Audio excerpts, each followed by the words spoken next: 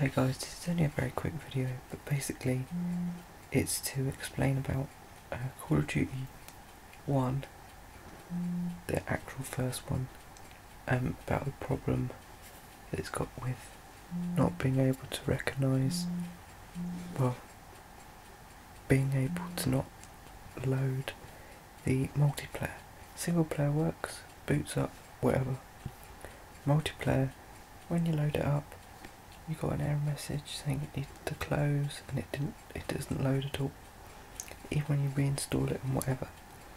I've got a patch here which you will install, go through the install process, install it,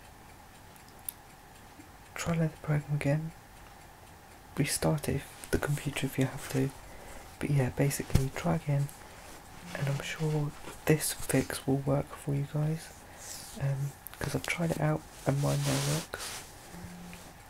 So please like this video if it helped you, please leave a comment if it helped you as well, and please most of all subscribe, it will really help.